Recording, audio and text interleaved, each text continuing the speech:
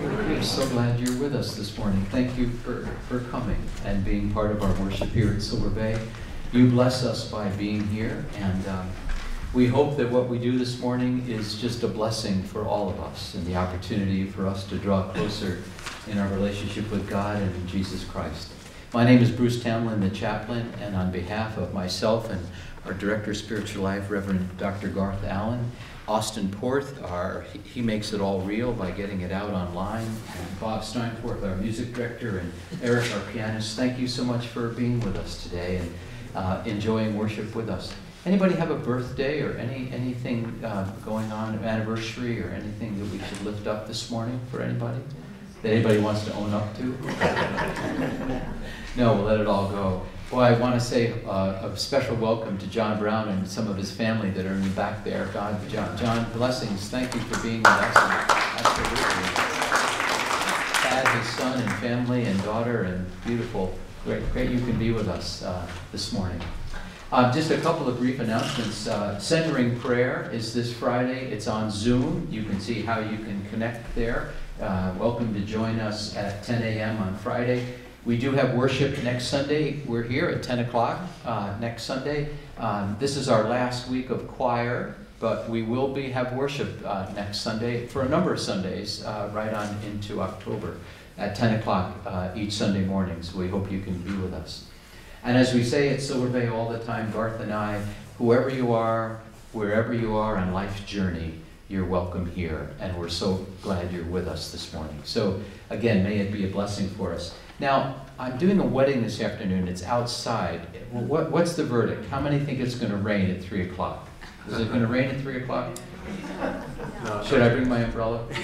Are we going to be okay with this wedding? We're better than that. And they're a little short of guests. Can anybody else? People have dropped out, and they have a lot of extra food. So we'd love to have you all come if you could, in terms of that. No, I'm only kidding. A sense of humor. Is a sense of humor important in our faith? Absolutely. Are we not funny people? We are funny. Just look at each other. We are funny people. We truly are funny people. And I hope that we can enjoy the opportunity to worship together and know that God's love for us and God's grace is full. So for the next part here, we're just going to do a little moment of God's peace. And what I would invite is just take a moment to say a prayer for somebody that you know that needs prayer. And it may be yourself or somebody close to you. Just take a moment of prayer, and then we'll begin with our prayer of invocation.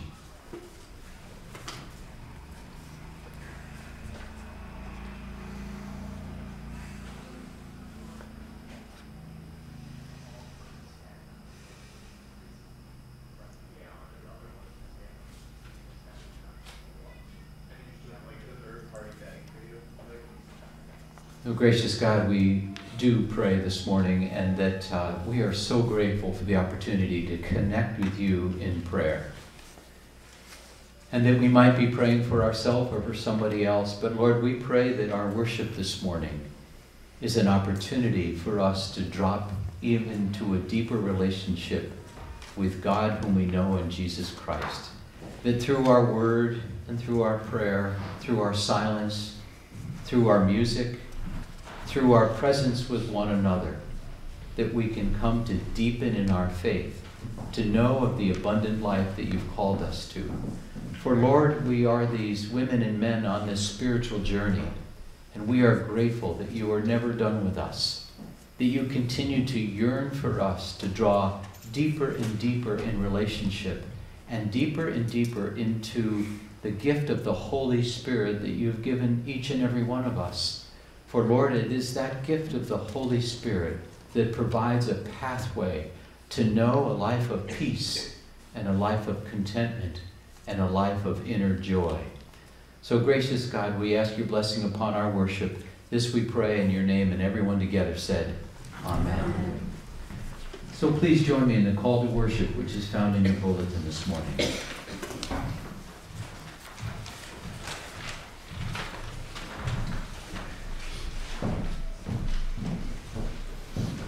Come, let us celebrate the forgiving, reconciling love of God. For once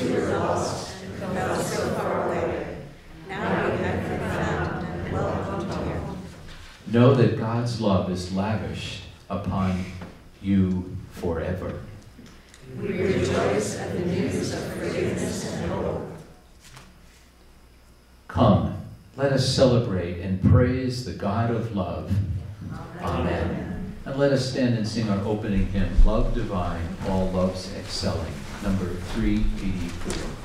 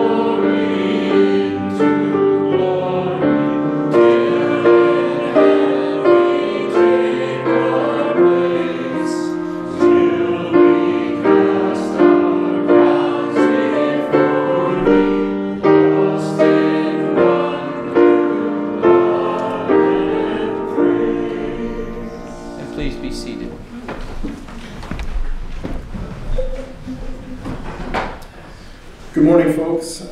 My name is Garth. I'm the Spiritual Life Director. I also want to welcome our guests who will be viewing this online. Thank you, Austin, for, again, helping us to make this available to them. We welcome you as you watch this at your convenience.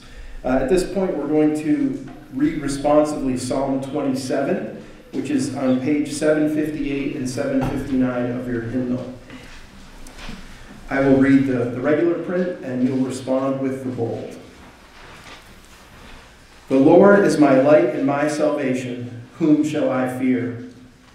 The Lord is the stronghold of my life. Of whom shall I be afraid? When evildoers assail me to devour my flesh, my adversaries and foes shall stumble and fall. Though hosts encamp against me, my heart shall not fear.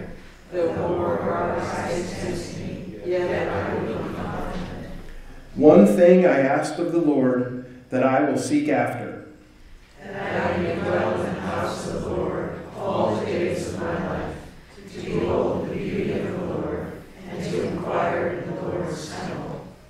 The Lord will hide me in his shelter in the day of trouble, will conceal me under the cover of his tent, and will set me high upon a rock.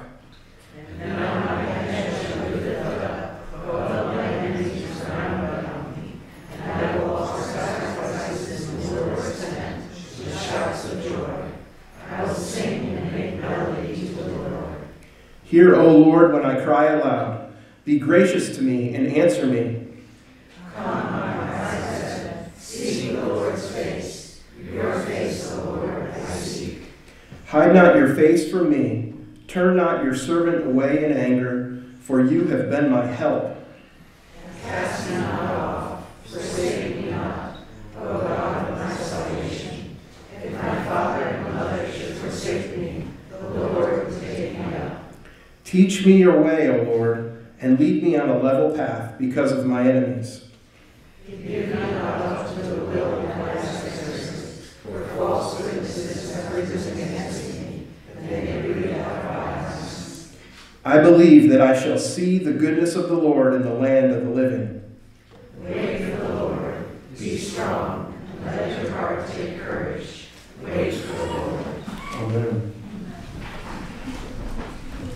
At this point, we will have our moment for mission, which is basically our time to remind you about our offering. We do not pass the plates here. There is a basket at the back, or several baskets. Feel free to give generously to that. A portion of what you give is given to YMCA World Service, which does great things around the world to meet the needs of people, just basic needs, clean water, food, clothing, orphanages, all sorts of great things. So a portion of what you give goes to that, so please give to that. At this point, I'd like to invite the choir to come forward for this morning's anthem.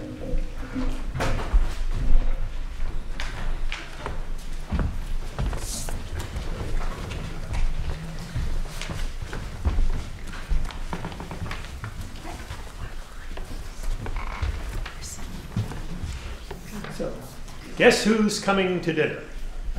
Spoiler alert, all of us.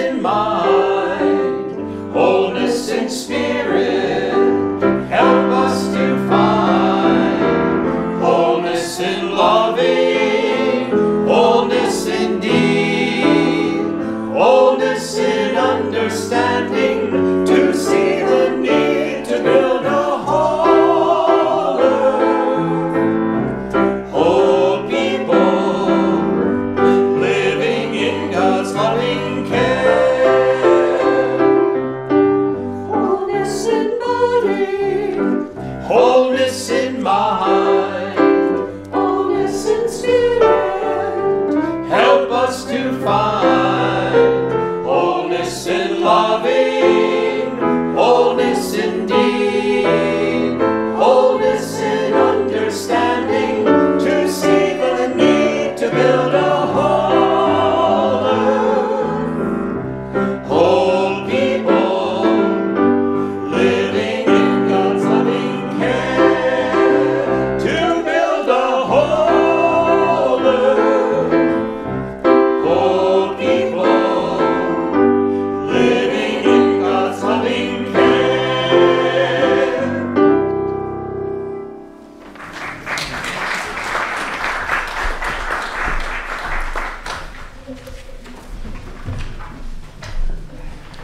Thank you, choir.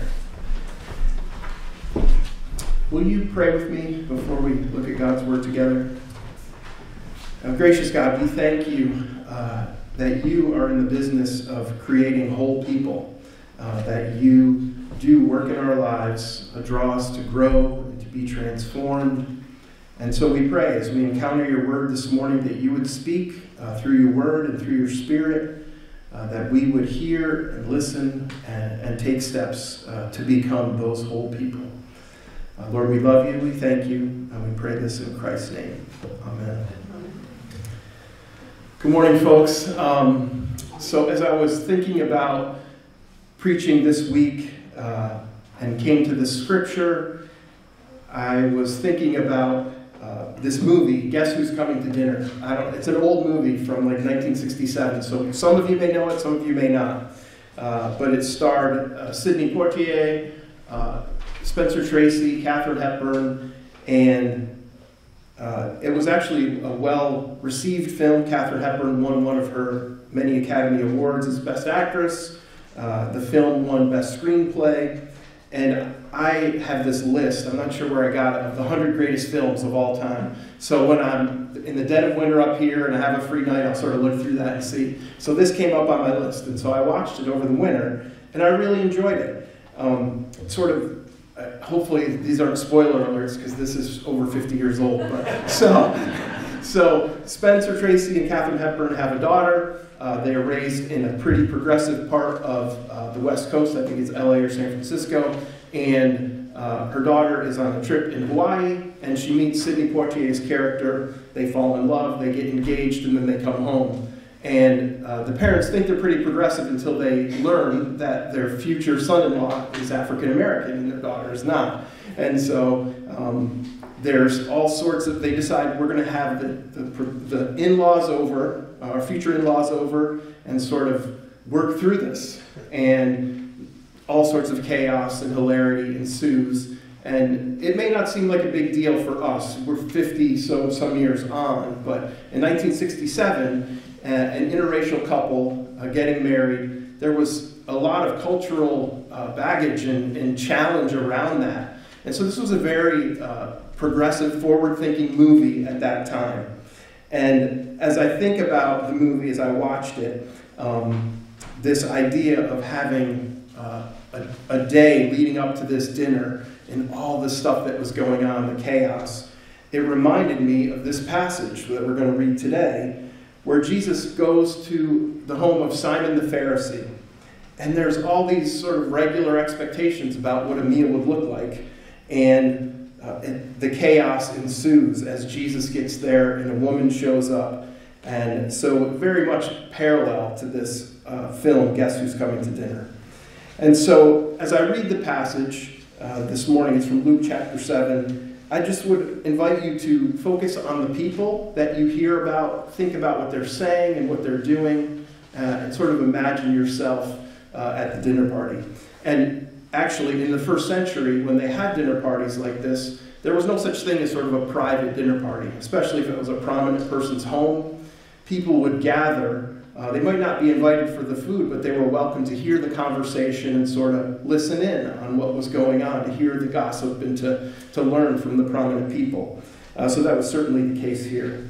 So I'm going to read Luke 7:36 through 50 this morning. I'm using the New Revised Standard Version, which is the Pew Bible in most of the pews, so if you want to follow along. So this is it. Luke chapter 7. One of the Pharisees asked Jesus to eat with him. And Jesus went to the Pharisee's house and took his place at the table.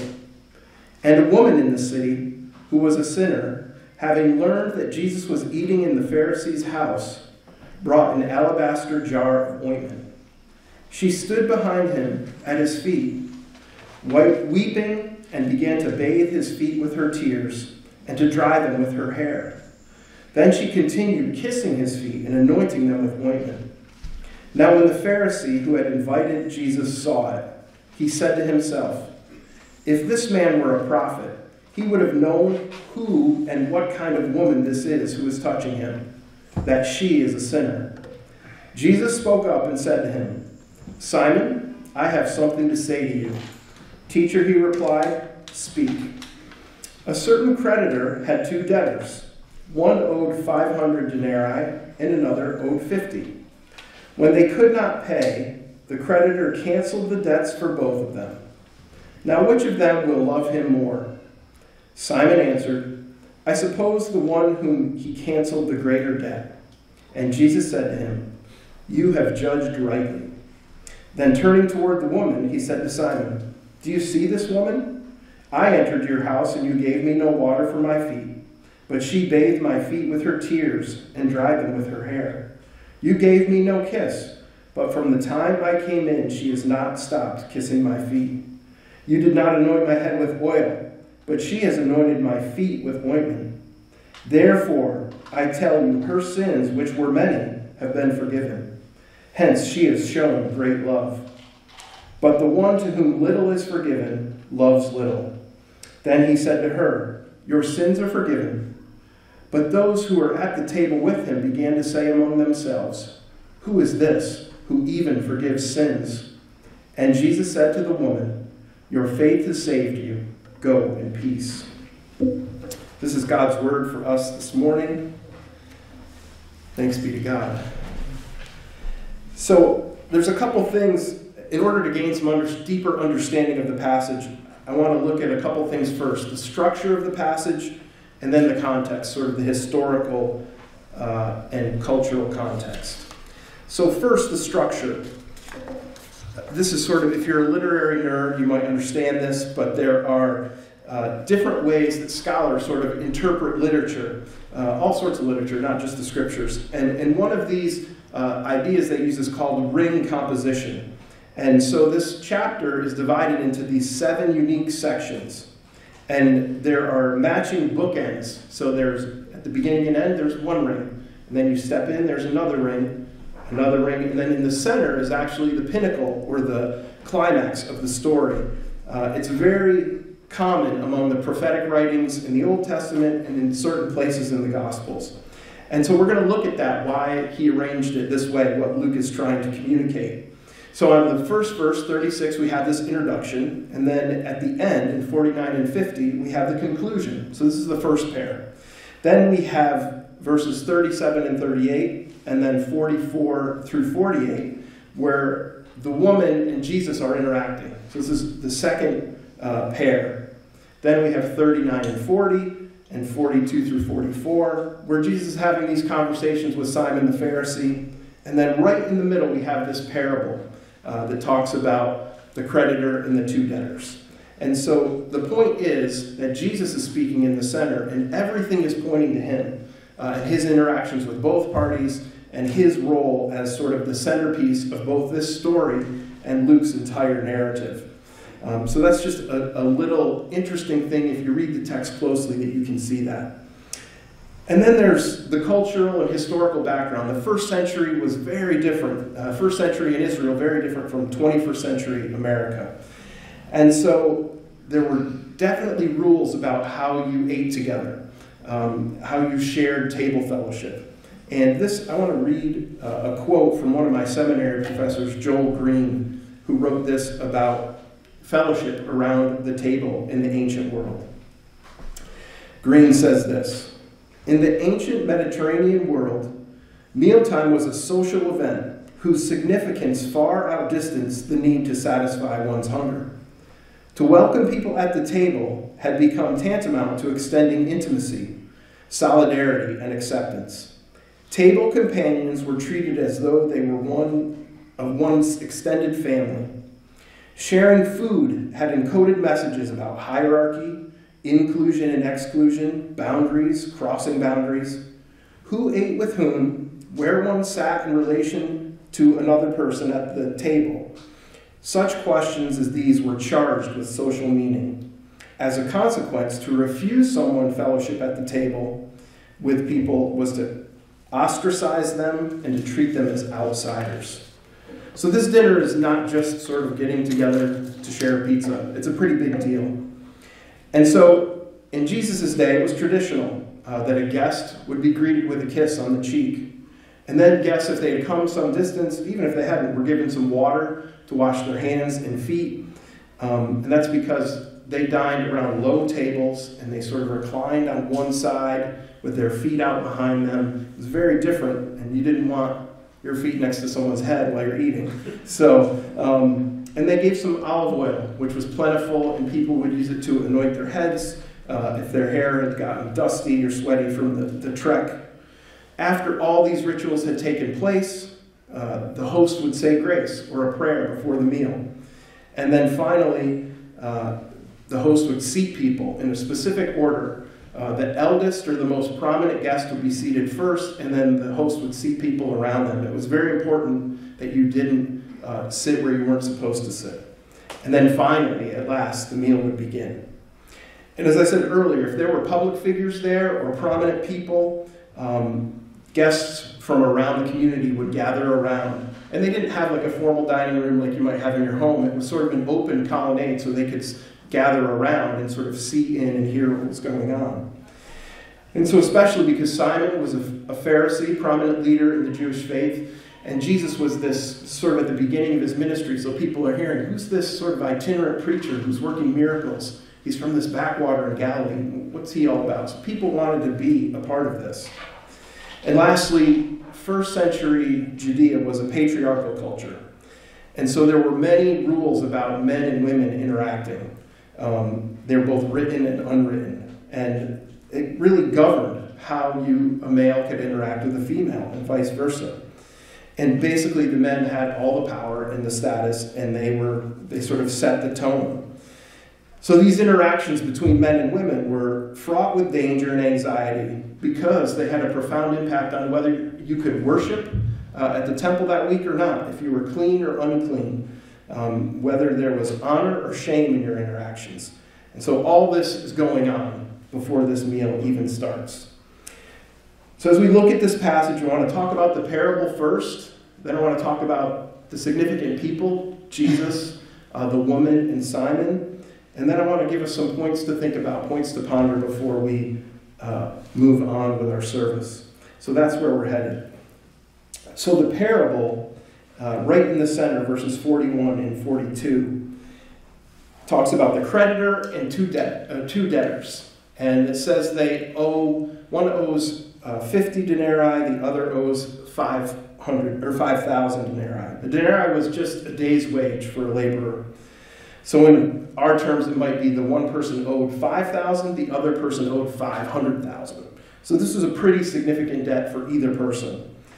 And they were in trouble. If they couldn't pay up, there was all sorts of consequences, up to possibly becoming enslaved because you didn't pay your debts. And so these two are in deep trouble because they owe a lot of money.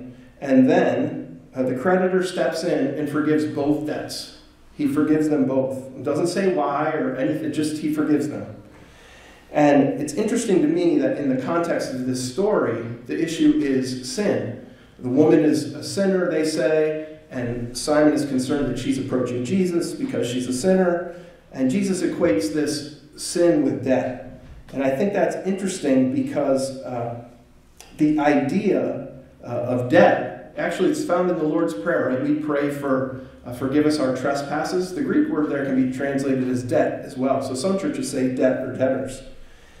So the idea that sin, whether it's great or small, whether it's intentional or unintentional, has consequences that we not necessarily can overcome on our own. No amount of work, labor, perseverance can help us save ourselves. Bruce talked about it last week, the grace of God. We need God's grace. And so we all come up short in this list of sin. Yet, the creditor is not like creditors we may be familiar with. If you've ever owed money, you know the creditors will call you on the phone, they'll drive you crazy, they'll do everything they can to get their money from you. Yet this creditor is our gracious God, who cancels the debt and releases the two debtors from all of their past obligations. Their slate is wiped clean. There's no need for guilt or for shame or for self-recrimination. They're totally free from their past sin. And this was pretty much a revolutionary teaching in Judaism, where if you fell short, you had to go offer sacrifice, and it was this never-ending thing. So this teaching of Jesus that sin could be entirely wiped away was really an upside-down, crazy, radical thing in Jesus' day. So that's sort of the parable, the basic meaning of the parable as I understand it. So before we look at the people, I just want to look at verse 1, the introduction, or verse 36, the first verse. It's pretty basic, but we might gloss right over it. It says, one of the Pharisees asked Jesus to eat with him, and Jesus went to the Pharisee's house and took his place at the table. Sounds like Jesus just went over and sat down. Like there was none of these preliminaries. Can you imagine going to someone's house, they invite you for dinner, and you blast through the door and just go sit at the table? It's not how it works, right? If you go to the door, they may ask you to take your coat. You may give them a gift of flowers or a bottle of wine. There might be appetizers, and you sit and have a conversation before you go to the dinner table for the meal. These are not sort of hard and fast rules, but that's sort of how it works in America. And it was the same, that there were certain things that happened. Simon does none of those things, as we learned as we read through. He doesn't give Jesus water for washing his hands and feet. He gives him no oil for his head. He doesn't greet him with a kiss. And I think Jesus, quite frankly, was probably offended. And so he just blasted through and sat at the table. And he was probably 30 at this time, so he certainly wasn't the oldest person. He certainly wasn't the first person to be seated. I think Simon probably thought of him as some country bumpkin and just was not going to give him all this attention, but Jesus sort of went right to the spot and sat. So this, how do you say, the kids would say, this is awkward, like this is not, like I'm sure everyone was watching and saying, what is happening here? This is a mess. This dinner is not going like it's planned. So they sat there in stunned silence, and then this woman comes in, right? And we learn about the woman in verses 37 and 38, and then 44 through 48. And we don't know much about her. We've never given her name. She doesn't speak a word. She lived in that city. We know that. And we know that she was a sinner. We don't know what her sins were. It's very interesting. If you read commentators, a lot of them will say, oh, she was a prostitute. It doesn't say that. It just says she was a sinner. And they might have clues about that, but really, the scripture doesn't say. So we have no idea what her sins were. We know that she knew who Jesus was. When she heard that he was coming to this dinner, she went there. She wanted to be at Simon's house to see what was going to happen. Perhaps she heard Jesus preaching the good news as he walked around the village. The good news of that there's forgiveness for everyone, that there's love for all. Maybe as she was standing around, she witnessed how Simon had disrespected and mistreated Jesus. And she started weeping, whether that's because of her own sinfulness or because Jesus was treated in this disrespectful way. She is overwhelmed and starts weeping. I think she believed Jesus' words of forgiveness, and she couldn't understand why anyone would mistreat this man in such a way. And I'm just impressed by her response. She's overwhelmed with tears, and she says, the tears can become the water to wash Jesus' feet. She doesn't have a towel or rag, but she has her hair, so she uses that. The ointment that she had with her, she used that to anoint Jesus because he wasn't given any olive oil. She kissed his feet as a sign of honor and respect for Jesus. Again, this incident probably shocked everyone. If they were already shocked, they were at this point. Because it was, in that time in Israel, women covered their heads. No one saw a woman's hair except a husband and wife when they were in private.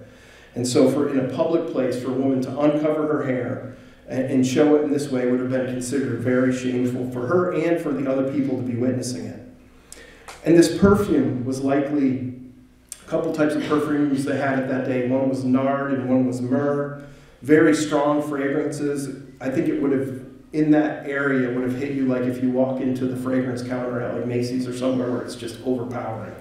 So there's this smell, this scene, and by wiping Jesus' feet with her hair and weeping and kissing his feet, she's just breaking all sorts of boundaries. She's just crossing over them. And if she was considered a sinner and was unclean or impure, This interaction was extremely unseemly for everyone who witnessed it. It went against all of the standard expectations. And the woman took a huge risk to go in front of Jesus. People already thought of her as a sinner. What if he rejected her? What if he shamed her and said, "Oh, please get away from me, you are a sinner"? He doesn't do that. But this was a huge risk of humiliation and shame. But she wasn't going to be dissuaded about honoring Jesus in the way that he felt he deserved. So whatever else we can say about this woman is that she was a woman of action. She saw a need and she fulfilled it. And she had deep faith. None of her words are recorded. We don't know anything she said, but her faith prompted her to take action. Her faith also opened her up to forgiveness. As we read the parable, we know that the creditor forgave both. And with experience of God's great forgiveness, she realized how great Jesus' and God's love for her was, and that helped her love greatly as well. And then let's look at Simon the Pharisee, from verses 39 and 40, and then 42b through 44a. We know a little bit more about Simon. He's a Pharisee, which means that he was well educated, probably wealthy, or at least had means, and that he was concerned about the Mosaic law. He wanted to make sure that he followed it scrupulously, that he was doing both the moral law and the ceremonial law. He was doing all the right actions. And he was probably a respected member of that community. Everyone looked up to the religious leaders in Jerusalem and Judea that day. It's interesting that he invited Jesus to dinner. It demonstrated he had some interest in hearing from this peasant pastor, preacher, and purported miracle worker, that he wanted to, what's this guy all about? We think of the woman as a woman of action. Simon was a man of words, lots and lots of words. And throughout the entire story, we hear him talking. At the beginning, he says he talks to himself. He said, "How can this man be a prophet?" But he's not really doing anything. He's not greeting Jesus in the way, providing the actions that would have been normal and expected at that time. Simon was quick to judge both Jesus, "How can this man be a prophet?" and the woman, "She must be a sinner. How does, so he's quick to judge and quick to speak his mind on those things. He does say a couple of interesting things. He calls Jesus teacher or rabbi, which meant that he acknowledged that Jesus was learned and honorable on some level. This, however, begs the question, why didn't he treat Jesus with honor? If he thought he was an honorable man, why didn't he give him the customary welcome and greeting? And he also correctly interprets the parable, if a bit half-heartedly. He says, "I suppose the one whom he canceled the greater debt, that's the one who will love him more."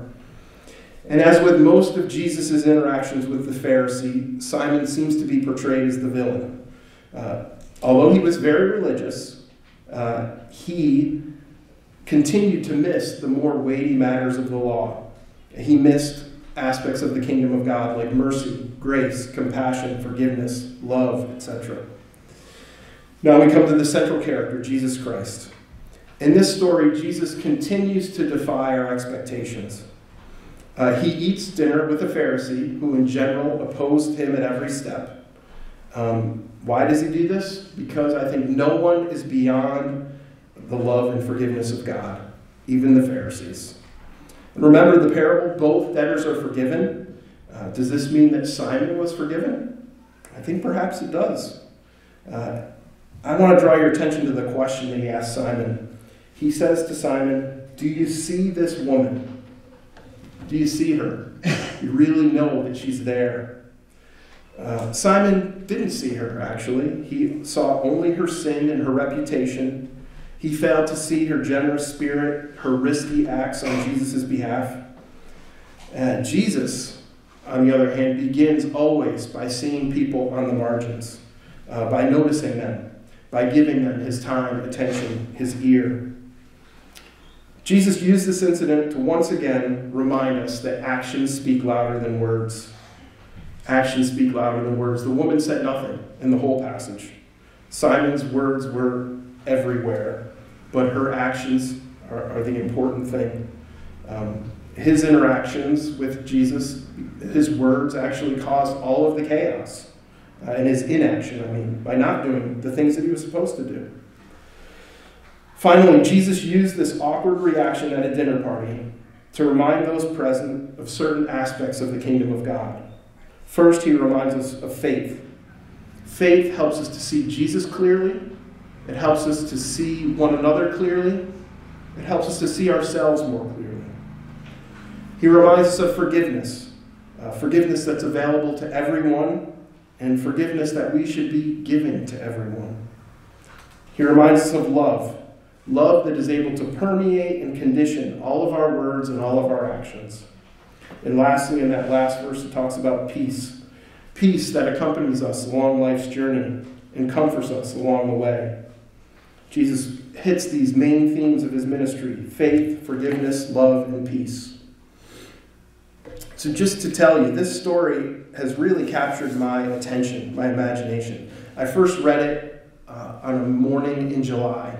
And I've been reading this section 2 or 3 times a week since mid-July. It's just really struck me, and I can't get it out of my head. And I've been hoping to have an opportunity to share it with you. And so now comes the challenging part. I think I've really ripped this story apart and tried to break it down so we see what's actually going on. But I think there are some things that we need to think about that are going to actually call us to do something, to action, to live differently. To become, as Bruce prayed this morning, the hands and feet of service and faith to Jesus Christ. So I have 3 simple points. You can come up with others. The first point is this: we need to be people who see the need and meet the need. We need to see the need and meet the need. How often do I just miss people in need every day? I got my head down, I'm walking across campus, I've got appointments, I'm in and out of the grocery store, whatever it is, I'm just, laser focused. I'm not paying attention at all to the people around me. And so how often do we do that? Not give people our attention? Do we not prioritize people? And then, once we spot a person in need, how often do we just sort of move beyond it? Instead of acting, we just sort of say, how can I act? I have a busy life, I got things to do. I think instead we should ask ourselves, how can I be the hands and feet of Jesus in this moment for this person? If the way to meet the need is unclear, I would suggest we pray about it. Ask God for wisdom, insight, and discernment. I find that God's answer to my prayers often involves me meeting the need in some way. And I do want to caution about praying for these needs, because we can use prayer, I think, unaware as a way to distance ourselves from the need. We can say, I'll pray for you, right? When I say that to someone, well, it sounds very holy and religious that I'll pray for you. And then I go my way and I may even pray about it, but I might not do anything about it. Maybe God will send someone else to meet the need, but I believe if he's given us eyes to see it, he wants us to meet it. So your prayer is always good, but beware that you're not using it to distance yourself from actually getting your hands dirty, to getting engaged with the messiness of people's lives. Jesus got his hands dirty, he engaged, and so should we. So we should see the need and meet the need. The second thing I noticed was the radical inclusivity of Jesus' ministry. Radical inclusivity. He would eat with anyone. Pharisees. How many times in the Gospels do we hear he was a friend of sinners, eating with tax collectors and prostitutes? He would eat with anybody. And I think he just was like, whoever you are, you're a man or a woman, you're welcome in the kingdom of God. If you have a great education or you've never been to school a day in your life, you're welcome in the kingdom of God. If you're a notorious sinner who we don't even know your name, like the woman in today's story, you're welcome in the kingdom of God. If you're a prominent religious person who talks a lot and does very little, you're welcome in the kingdom of God, like Simon the Pharisee. There is no one who is excluded from participation in the kingdom of God. No one. All debts can be forgiven, all are invited, and all can be welcomed into the inclusive kingdom of God. Therefore, we should display radical inclusivity in our interactions with others. The people that we encounter, they should see us as ambassadors of Christ, and we should welcome them in, no matter who they are, where they come from, what their backstory is. radical inclusivity. That's the second thing. And then I just want to touch on these sort of marks of the Christian faith. Jesus brings out faith, forgiveness, love, and peace. These are the marks of the kingdom of God. They're the marks of the gospel. Have faith in God. If you don't have faith, ask God to give you faith or increase your faith. Forgiveness. Embrace God's forgiveness for you and be quick to forgive one another. Don't hold grudges. Love. God loves you, each and every one of you. He loves you deeply, madly, unconditionally. Therefore, we should love one another in the same manner. God grants us peace, shalom, harmony, well-being. These are ours to seek. We should seek peace. We should embrace the peace that we have. We should give it to others. So peace, love, forgiveness, and faith are your birthright as a child of God. Believe in them, embrace them, share them with everyone you meet, today and always. Amen. Will you pray with me? Gracious God, we thank you for this story that is alive, even though it happened 2,000 years ago. That your word still speaks if we have ears to hear and eyes to see. Lord, I pray for us that we would be a people who are engaged in your work around the world and around our neighborhoods and in this room. That we would actually really, truly see each other, that we would listen to each other and care for each other in ways that you desire us to do. That we would emulate Jesus Christ today and always. Thank you again for your work. We invite your Spirit to continue speaking as we move through our service and throughout whatever you have for us the rest of this day. Lord, we do love you and we thank you. Pray this in Christ's name. Amen.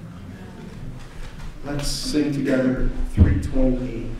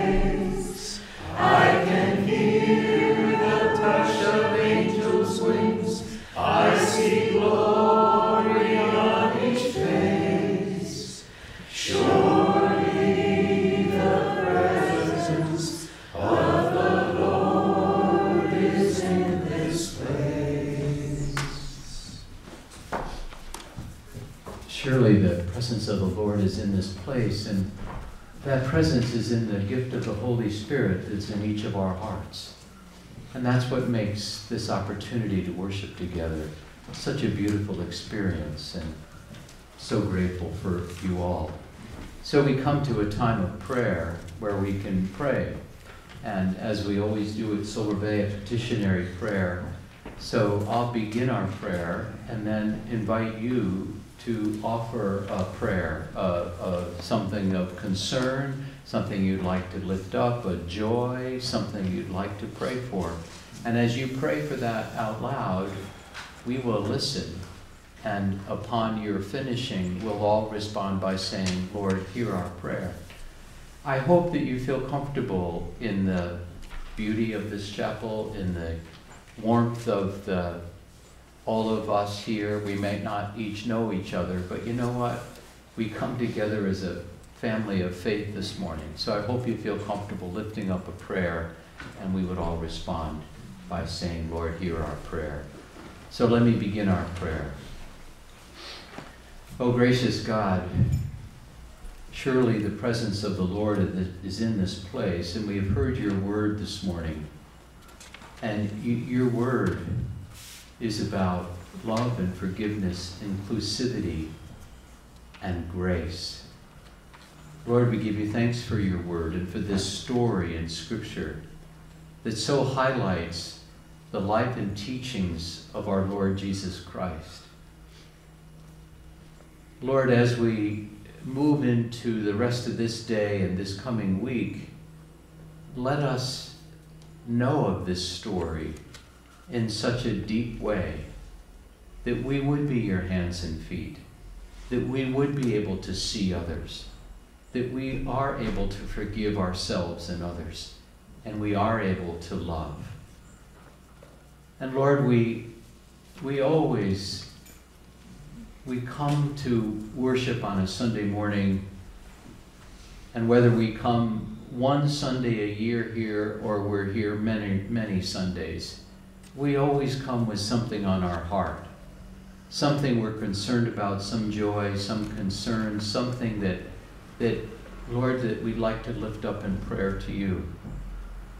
So Lord, we take some time now just to be in prayer and lift up to you those people, those joys, those concerns we have.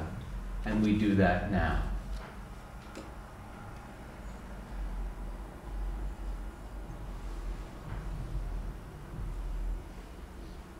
Lord, I pray with gratitude the blessings that you've bestowed on the Silver Bay family, and that we can in faith and love and honor, continue the many beautiful things that occur here, not only for the Silver Bay community, but the greater community of students. Lord, hear our prayer.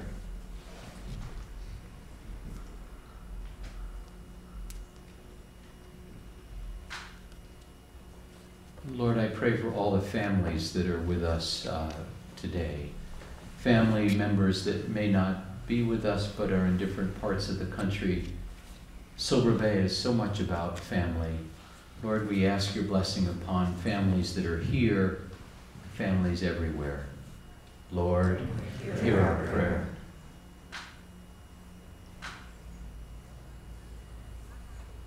Father, thank you for my father getting a pacemaker this week. Lord, we pray for his healing and full recovery. Lord, hear our prayer.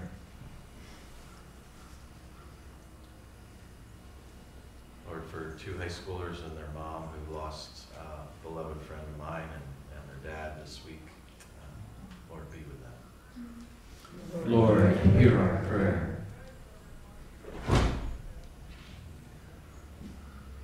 Lord, for all the students and administrators and teachers going back to school this week, Lord, I pray that you would just give them your peace and your wisdom and your strength. Lord, hear our prayer.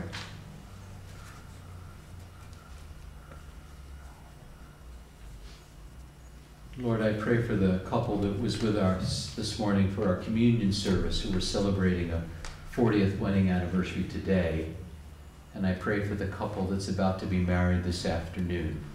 Lord, be with both of those couples and all of those that are celebrating a birthday or an anniversary or some significant date. Lord, hear our prayer.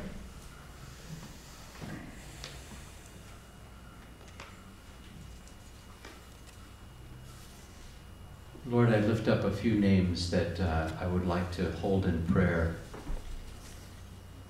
A dear woman named Katie and her mom, Martha, who's caring for her day in and day out. Lord, we ask that you would have a breakthrough in Katie's health. And Lord, I pray for Linda Fish McGow, who is struggling mightily in this last stages of her life in hospice care. May she be pain-free. We ask your support of her husband, Lou, and family members who are with her. And Lord, I pray for all of those that are dealing with physical or emotional or spiritual challenges, that Lord, that your healing touch and guiding hand would be upon them all. Lord, hear our prayer.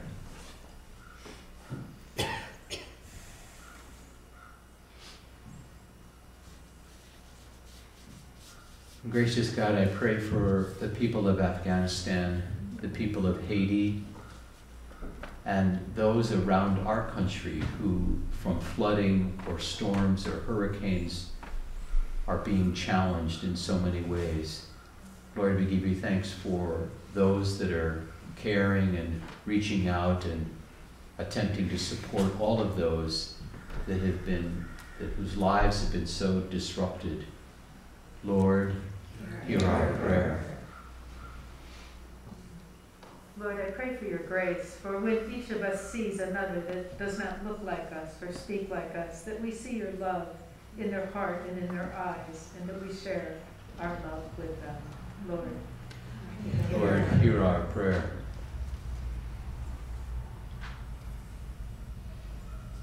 So gracious God, we lift up all of our spoken and our unspoken prayers in confidence, knowing that you do hear us, that you do love us, that you do forgive us, and your mercy and grace is so full and rich and complete for each and every one of us. And Lord, we now take a moment to say the prayer that you have taught us to say. Our Father, who art in heaven, hallowed be thy name. Thy kingdom come, thy will be done, on earth as it is in heaven. Give us this day our daily bread, and forgive us our trespasses, as we forgive those who trespass against us. And lead us not into temptation, but deliver us from evil. For thine is the kingdom, and the power, and the glory forever and ever. Amen.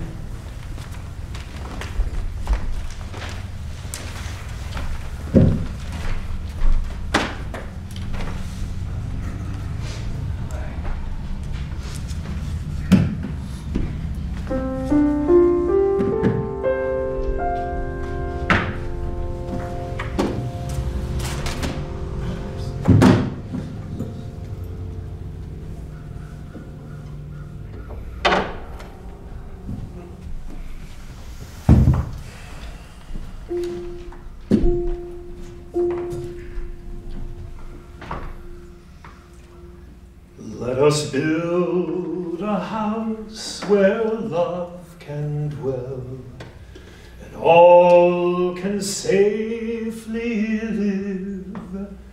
A place where saints and children tell how hearts learn to forgive. Built of hopes and dreams and visions, rock of faith and vault of grace. Here the love of Christ shall end divisions. All are welcome, all are welcome, all are welcome in this place. Let us build a house where prophets speak, and words are strong and true, where all God's children dare to seek, to dream God's reign anew. Here the cross shall stand as witness and a symbol of God's grace. Here as one we claim the faith of Jesus.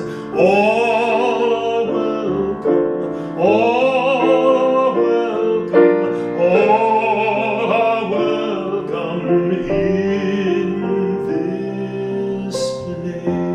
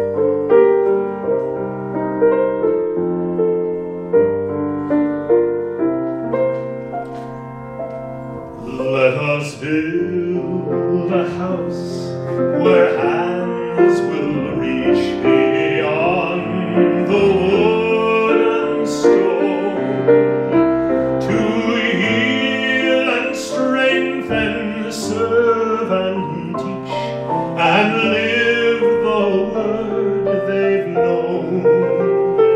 Hear the outcast and the stranger, bear the image of God's face.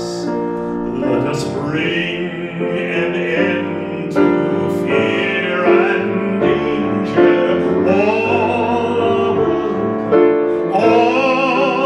welcome, all are welcome in this place.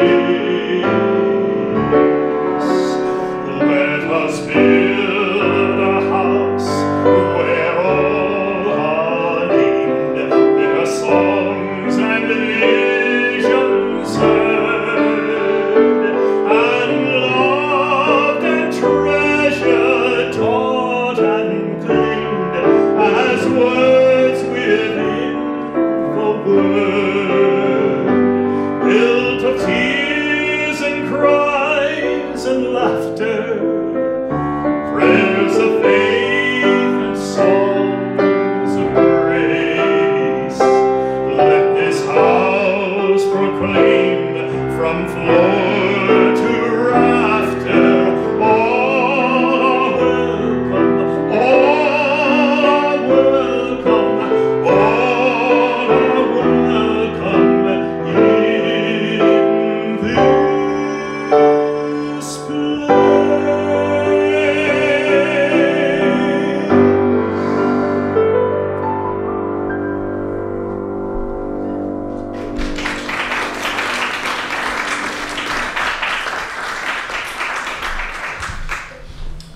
Please stand as we sing our final hymn, 526, What a Friend We Have in Jesus.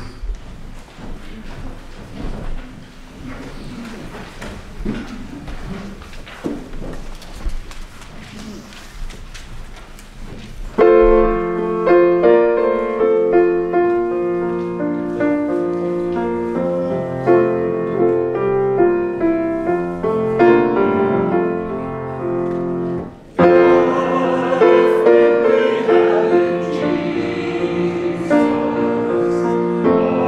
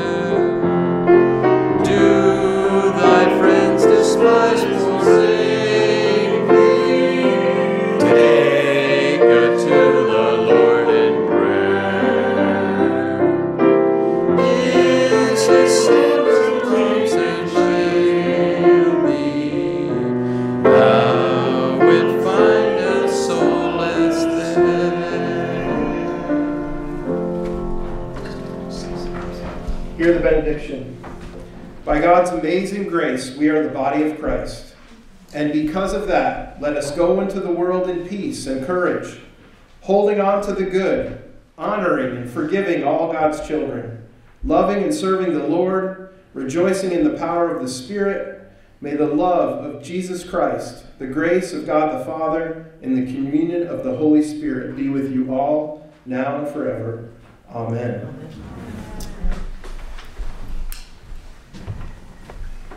I'd like you to share in the congregational amen.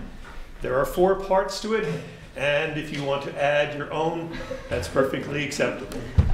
So we're going to start out, we're going to hear a soprano line, we're going to hear an alto line, a tenor line, a bass line, and whatever else you come up with, because God is not a music critic.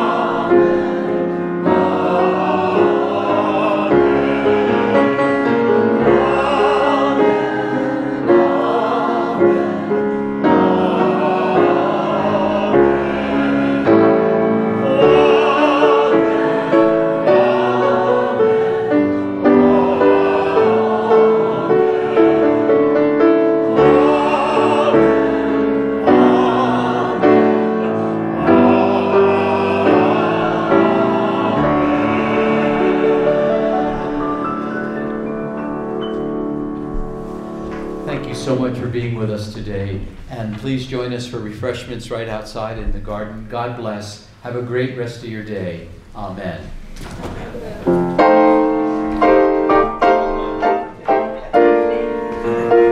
So everybody at home, thank you so much for being with us. Blessings upon you. And you know what? You mean so much to us. Although you're not with us here in the chapel, you are with us in spirit, and we're so grateful for that. Blessings to you all.